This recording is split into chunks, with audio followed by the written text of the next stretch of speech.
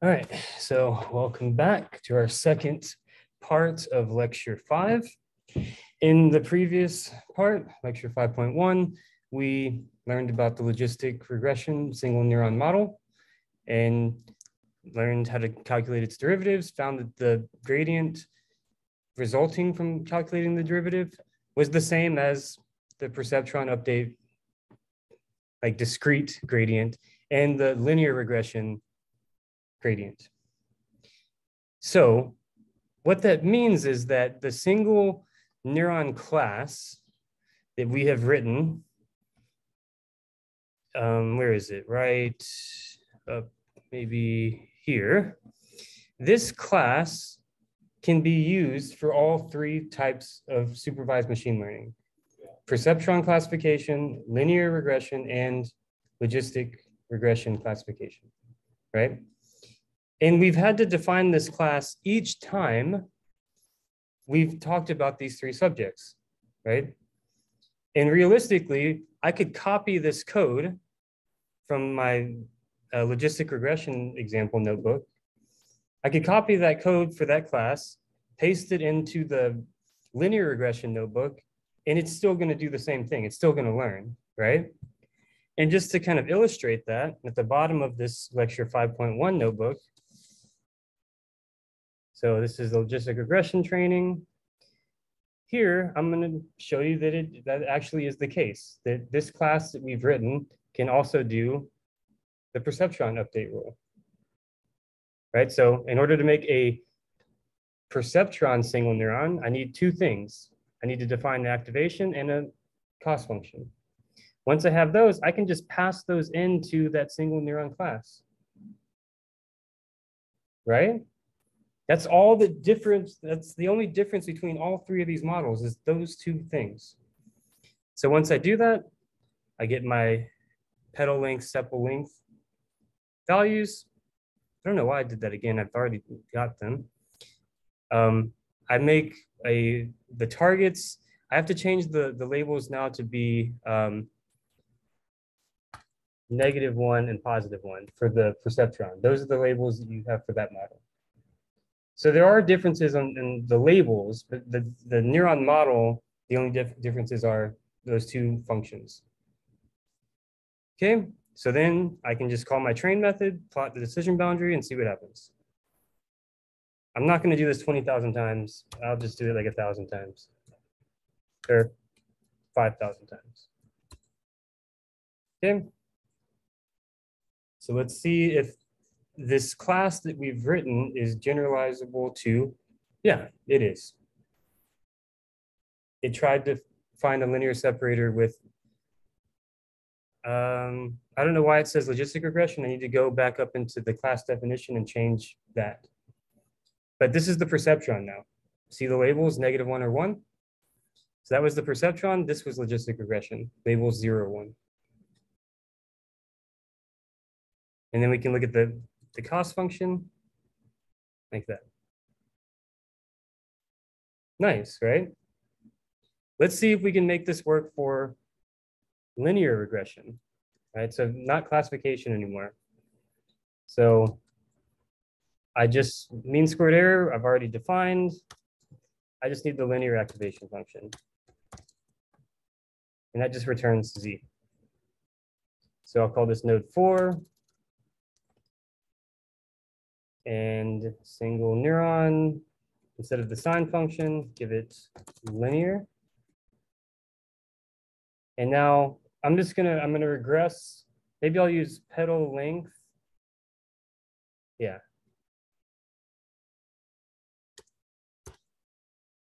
So petal length. And I'm gonna choose one species, maybe Setosa. So 0 through. So those are Setosas there. And then I'm gonna have to rename this to 4. I'm just getting the data set up for linear regression. So then I'm not, the targets now are not these, it's not classification anymore, it's a number. So I have to pick one of the measurements, like petal width maybe, I don't know. So for the Setosa species, petal width dot values. Oh, I almost forgot. I need to do the reshape because it's a single measurement. That. So then I can just, let's see if it's this simple.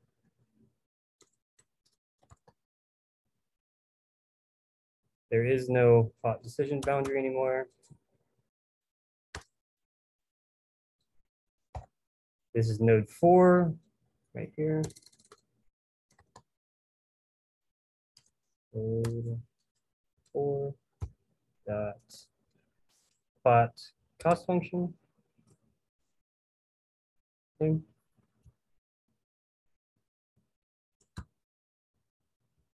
Yep, it did something really fast. So what we can do now, if we want to see how it looks, I can do something like, we just change up some stuff here. PLT dot figure big size equals to 10 by 8. PLT dot scatter x4 y4 label equals Setosa flowers. I'm just doing this real quick. So then I need a domain.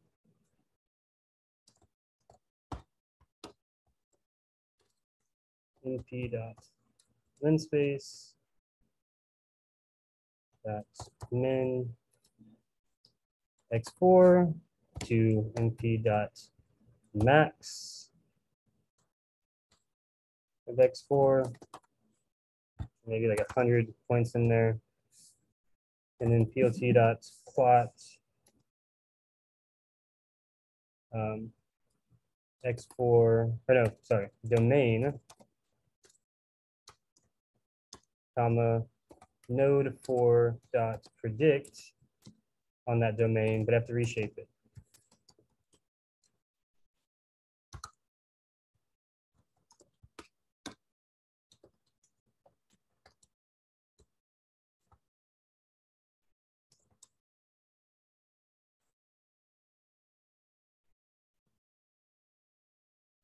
Let's see.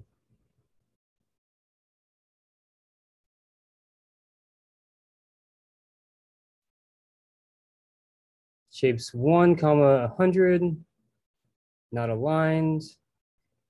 That is because I'm doing something dumb here. Well, let's quickly troubleshoot np, no, sorry, domain dot shape 100 dot domain dot reshape. This is probably just something really silly there. In fact, let me pause the recording with that. Okay, figured out the problem. It was this here. Before I had a 1, -1 that reshaped it improperly. That was not a column vector representation. So that was the problem. So if you reshape it that way, and I changed my X to be sepal length, Y to be sepal width, single neurons define the same, just now with the linear activation function. And we can train on that X and that Y. And then we can scatter the points, get a domain, and then predict on that domain. Again, reshape -1 first, 1 next. And then, so it's training like that. So the only thing that was wrong in the previous code was the reshape entries. Okay. All right, so what this is telling me though, right, is that this is a pretty useful class that I have, right? And I might want to use this over and over again. So how can we do that? Well, what we're going to do is we're going to make a few Python modules. Python modules are scripts, Python scripts, so the .py extension, they contain Python code inside of them. Now to illustrate how to do this, I'm not gonna open this in my current window. I'm gonna make a new folder to open up. So I'm inside VS Code, new window, and then I'm gonna say open, and just somewhere on my computer, I'm gonna like, I'll call it maybe maybe single neuron, great. And then I'm gonna open that up. It should be an empty directory. There's nothing over here, okay? And I'm just gonna start copying and pasting. So I'm gonna click right here, new file. I'll call this single neuron.py. The .py extension tells my computer that it's a Python script. There it is. I'm gonna come back over here and I'm going to find my single neuron class right up here. Okay, I'm gonna copy that. Oh, the little arrow right there hides it if you want. Let me make sure I got it all. So just gonna copy all of this business here. Copy that, come back over here, and inside the single neuron script, paste. Okay. Now notice there's a little dot right here indicating I haven't saved anything yet. So before I do that, you'll probably see a bunch of errors, and that's because inside this script, you don't have access to the packages yet. So at the top of the script, you need to do all the things. So import matplotlib.pyplot as plt, import numpy as np, and then import, what else do we have? We're not using pandas in this script, right? In that class, there's no pandas functionality, but we are plotting stuff. And then I'll just say sns.set theme like that, the top. And then I think with the decision regions, I need to also import that as well. Okay, so come back over here. I know it's at the top. There it is. Copy it, come over here, and then paste it. Now, notice there's still some squiggly lines. This is not gonna, if I try to run this script, it's not gonna, there's no output or anything it's gonna do. So let's just click this little play button and see what happens. Oh, no module named matplotlib. That doesn't make sense. You see this error right here? It's because VS Code does not currently, it's not pointing at the bin in a Python on my computer, a version of Python on my computer. It's not pointing to that bin that would contain that package. And I can change it in VS Code by going over here and then selecting a different bin. So for example, the Python and Anaconda should have it. So if I click that now, I see down here it says base conda. All the squiggly lines go away. But these are not being highlighted. So let's just try to run this script again. I just click the play button. All right, no problems running. I didn't see any errors when I ran it. If I want to clear my terminal, I can just type that. If I'm on a Unix-based system, just type clear, press enter. Okay, so this script contains my class, right? So, okay. Maybe I want to also save my functions that I've written, right? So I'm going to make a new script, and I'm going to say that this is called functions.py. And I'm going to go back over here to my previous notebook, and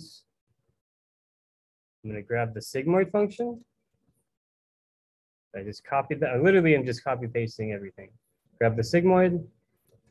There it is. Come back over here. There's that class again. Cross entry loss. I'm probably going to need that. And then down below,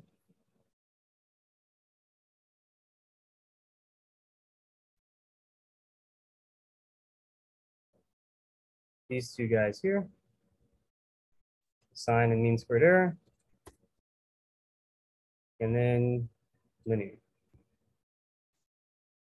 All right, so I'm going to put all these in. I like to group my losses together. Okay. So notice the squiggly lines. That means that currently NumPy is not with us. So import NumPy as NP. Now the squiggly lines go away. I can save that script. And if I try to run it, it should be fine. Okay. So far, so good. We're just storing all of these functions in scripts, and these are called modules. These are Python modules. Okay.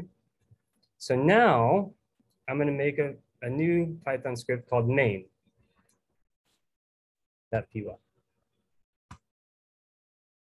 Okay. And I'm going to do the following. Well, actually, before doing that, I'm going to do this. So here, I'm going to add to my single neuron script something called the all method. This is a list that contains the string names of the things you want to export from that file. So there's only one thing in here. It's called the single neuron. Be sure to hit save, Command S or Control S. Notice the little dot goes away, it's saved, good.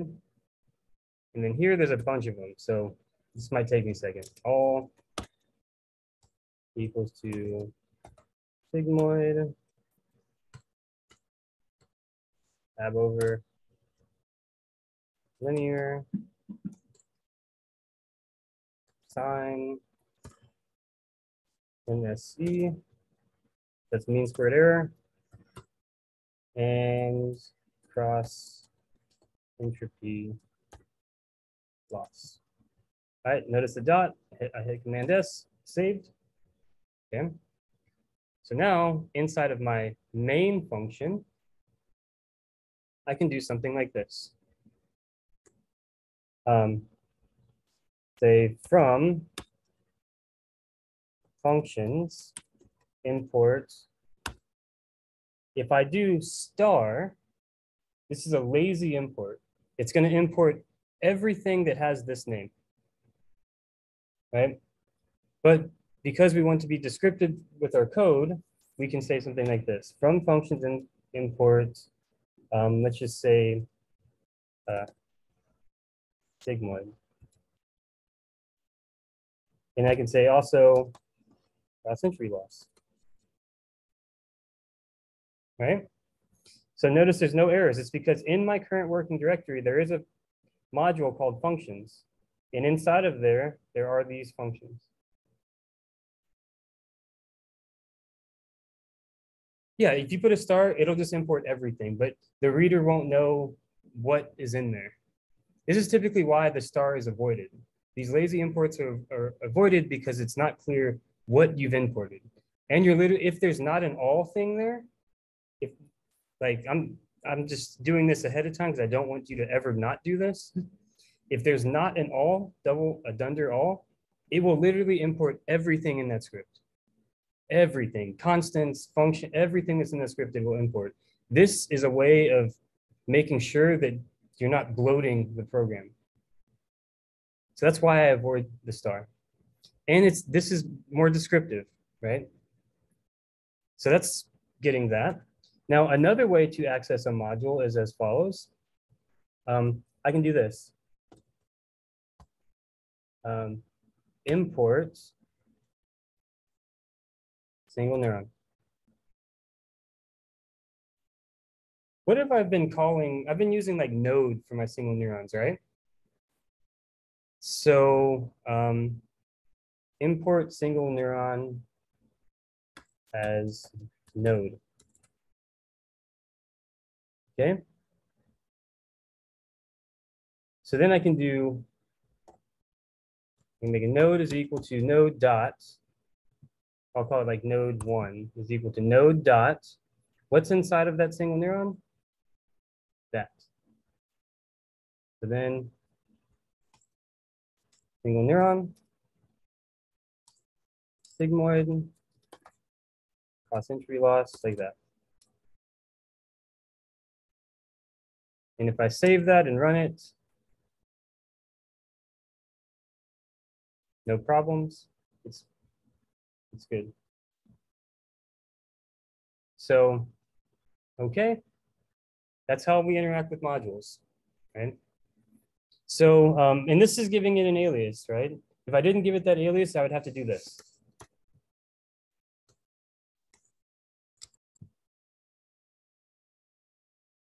Right? Or I could do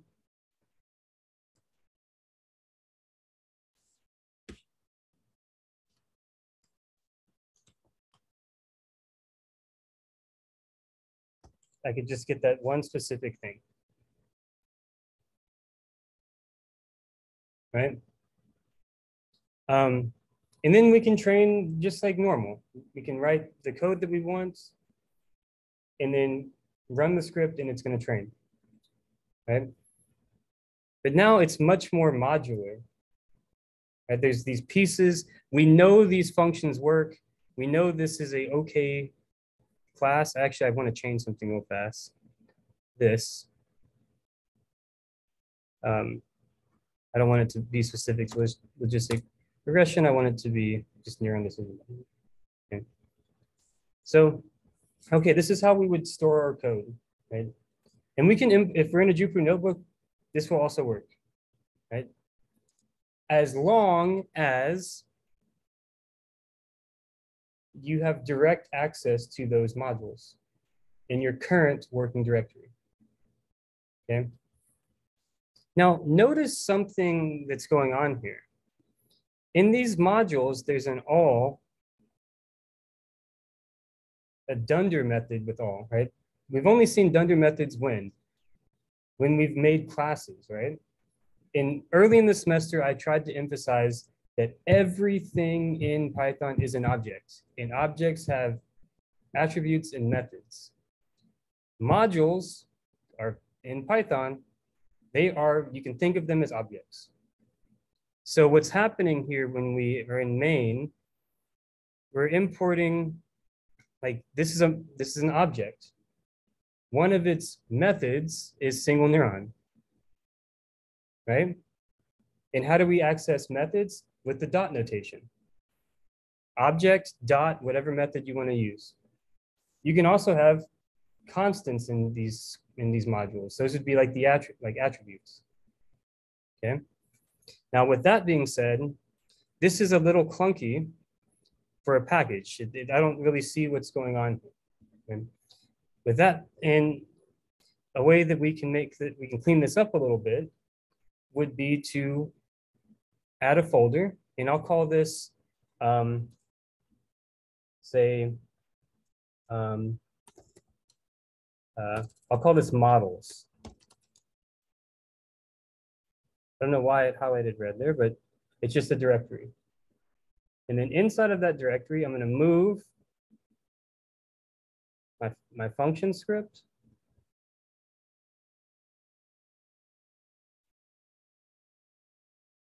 I don't know what that warning was. Okay. So now,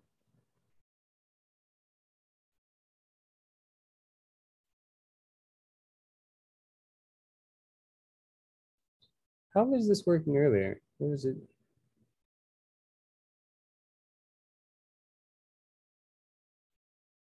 Oh, I don't know. I guess, oh, it did it for me. That's wild. That's what that error was. I moved it into that directory and it changed the location for me. I was so confused as to why it was working before. Like I thought I didn't notice that. That's pretty crazy. So now look at how I'm accessing these functions. I go into the models directory, right? And now models is going to be a package because it contains multiple, it's a directory containing modules. So this is a Python package, okay? So when you are creating a package like this, it's best practices to make a double underscore init.py script, okay? And this init script is going to export what you want from that package, okay? So from like models dot functions import star. Now I use the lazy method in my dunder script, my init scripts, okay? Because if they want it, the reader wants to know what is being exported from that module, I mean, from that package, they can go to the respective module and see the all description. And then so from models dot functions import star. Right, I'm going to save that. Go back to my main. I wonder what happens if I do this. So from models import sigmoid, comma,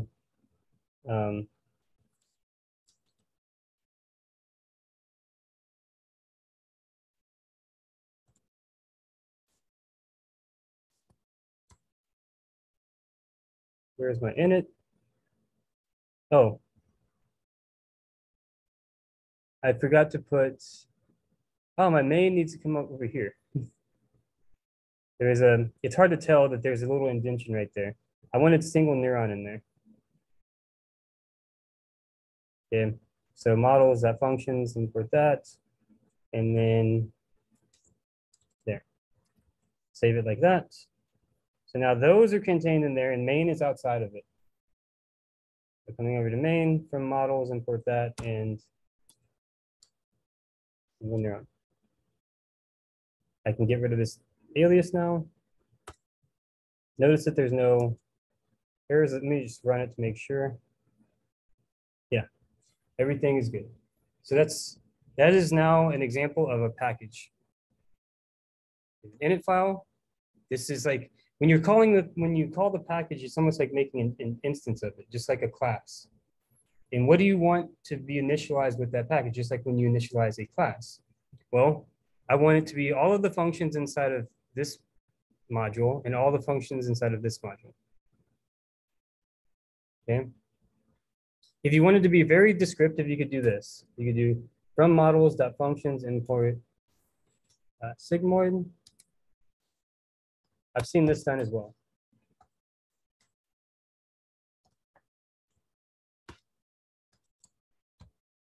You can just do it one at a time to be very descriptive if you want to be.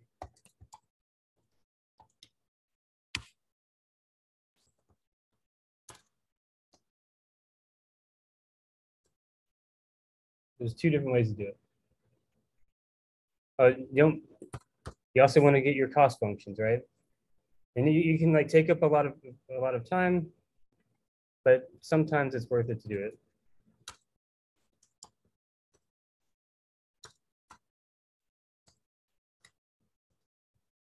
So two different ways to access the functions from those two different modules. Okay. And if I notice that they're all inside of models, so is how we access them. Okay. Another way would be like, if we wanted to be very explicit, we could say,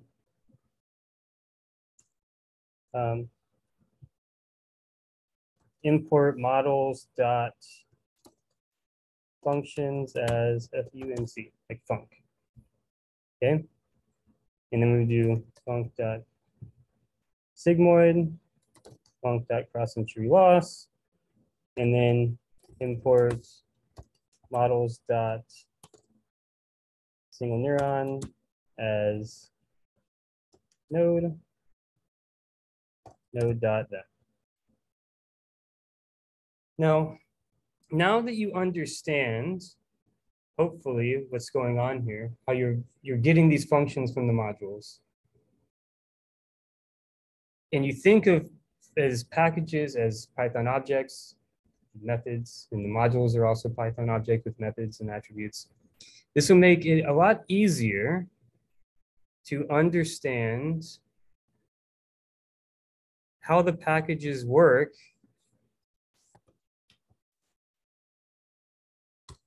that we've been importing. Like if you think about it, did anyone really understand like matplotlib.pyplot as POT? Think about it. It's exactly what we just did. It's the matplotlib package, and there's a pyplot module, right? And in that module, there's methods. There's functions in there. So that's why we get them out and we use them all the time, right? Same thing with NumPy. When we do numpy.random or mp.random, NumPy packaged the random module dot rand, which is a method inside of that module. This is the way that these things work. And it helps understand what's going on when you're trying to learn a new package. For example, in a short amount of time, we're going to make it to the sklearn package. And it's going to help a lot to understand how these modules link together. So, for example, here's the perceptron. It's built in. Somewhere down here, there's like, there's like, where is it? These are all different types of classification. Let me just click on that. sklearn.linearmodel.perceptron. So they call their, like, one of their modules the linear model. And inside of that, there is a Python, there is a perceptron class, probably. That's what it is. And these are the parameters of it. And you can access it by doing this. sklearn package, linear models module, perceptron class. And you see perceptron, you can set parameters, and then you can say fit, which is equivalent to our train method, right? And then you can look at scores, and you can even do predict. There's a predict method, just like we have a predict method, okay? And immediately you should understand what this is as well. sklearn.datasets. Oh, if I want to learn more about load digits, I need to go and find the datasets documentation. Somewhere in there, there's a method, load digits, right? In fact, if I just like look around, space, whatever, there's all kinds of modules in here for specific tasks. Okay. Now, we didn't train anything in our VS Code script, but we could have. And I hope that you see that, right? I made an instance, and if I had data that I wanted to train it on, I'd feed it, and it would do exactly as before. Just now, it's nice and tucked away. And I can't mess with it anymore. I know it works. If I want to, I can go and change it, but it works. I don't want to keep on copying, pasting it. This is how you should do it in a professional way. So I encourage you to try to do this with your Jupyter notebooks. If you make this folder and you stick it in the directory with whatever notebook you're working with, you can call those functions just like this. But now it's clean, right? It's not as clean as it could be because I really should put like some doc strings here to kind of describe it. All right, so I think that will be it for part 2 of our 5th lecture. I'm gonna go ahead and stop the recording now.